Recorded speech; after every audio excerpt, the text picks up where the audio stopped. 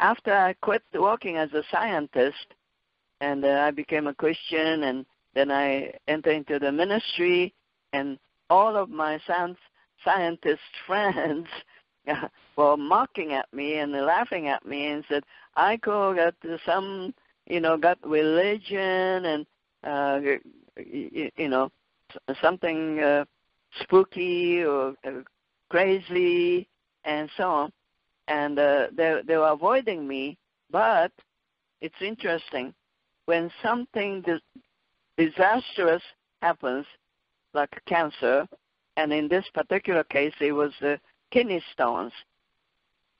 This man, the scientist, the doctors already found, I think, 4 or 5 kidney stones in his kidneys, and one of them was passing through and was excruciating pain, and he was screaming in the background. His wife, I knew her too, so his wife called me, and oh, Aiko, please pray, and he's in agony and just screaming. I could hear the screaming in the background, and so I commanded the laser beams of God's word and say, it is written, for this purpose the Son of God was manifested that he might destroy or undo the works of the devil, and I commanded kidney stones to be dissolved into nothing, and I said all of them, okay, not just the one that is stuck in the passage.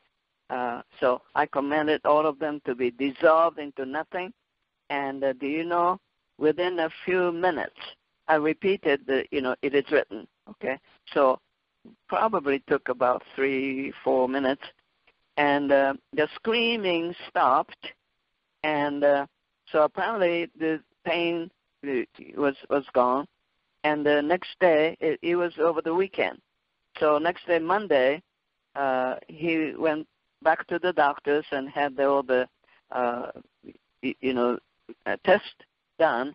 I think they had some kind of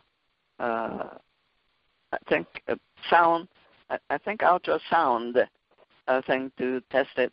They discovered all the kidney stones were gone. Isn't that wonderful? And so after this,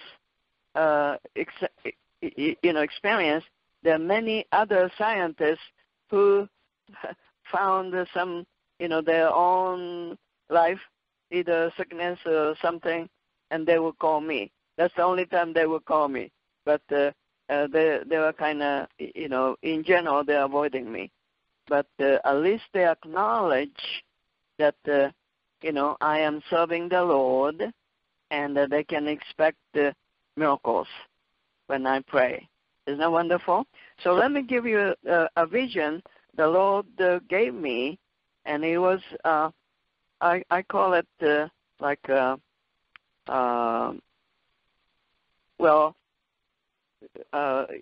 the throne room, like a scene where God the judge was sitting at the throne, and Satan in front of God was accusing me before God.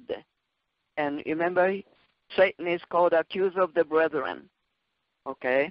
Book of Revelation chapter 12, verse 10 tells us that Satan, the dragon, or the, he has many names. Dragon,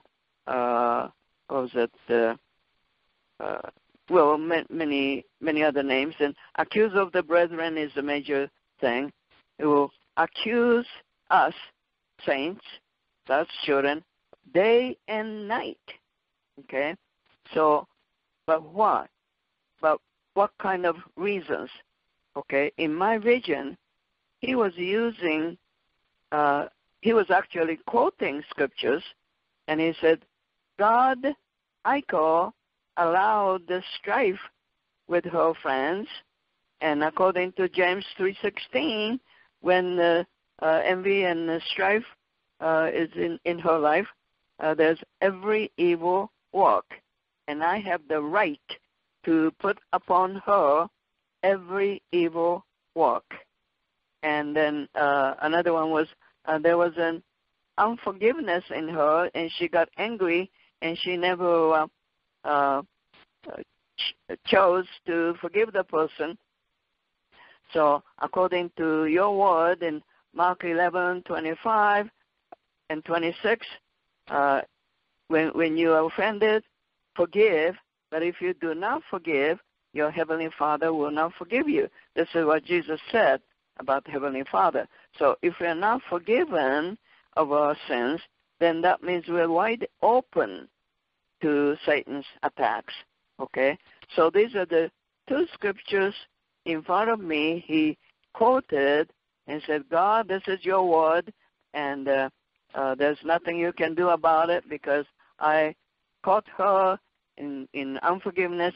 I caught her in strife. Therefore, I have every right to put, every evil work. That includes, pain and sicknesses or any hardships in finances and other complications. And there was a total silence. And I knew what he was accusing me of was absolutely true. And so I started to cry. And I said, Father, I know the accuser of the brethren accusing me, and that is true. But what can I do? And I know you're my advocate. I know Jesus is my advocate before the Father, the judge. And Jesus came down from the right hand of the Father, came to my level, and he said, Father, I paid the price. And so he was turning to me and said, you choose to forgive everyone who offended you. You choose to release any form of strife and make sure that you will have harmony in your relationships. Okay? So, and then he said, my blood will erase any record from the book of remembrance. Malachi chapter 3, verse 16 tells us that God is keeping the book of remembrance. And so everything that we said and did and so on is kept in the book of remembrance, but Satan, as the accuser of the brethren, must be doing the book of some kind of record also, but Satan is not omnipresent like God is, omniscient, so Satan has to use henchmen to gather data, gather information about what I said and did and so on, and then he keeps record according to what he gathered from his henchmen. I want to give one more example of the person who's a PhD in psychology, and he has a position, a very important position in the, I think it was a drug rehabilitation center. And he said to me, some of them are demon-possessed and very superhuman strength.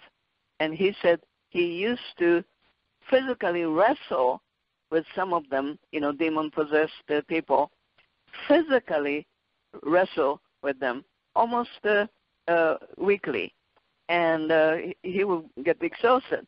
And so I told him about the throne room perspective, and you have to do the, from taking authority from the throne room, looking down, and he started to practice that, and he said, Aiko, it's like a day and night difference, and now I don't have to do the physical wrestling anymore. And he actually took a video movie of the person who was demon-possessed, and he was trying to attack, but it could show in the video that he could not even get up.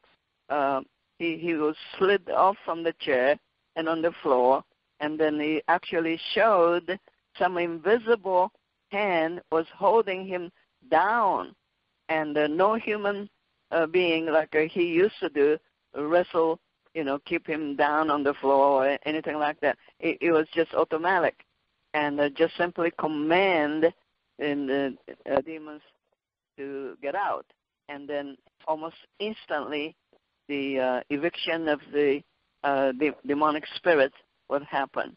And so this is the wonderful testimony from the professional people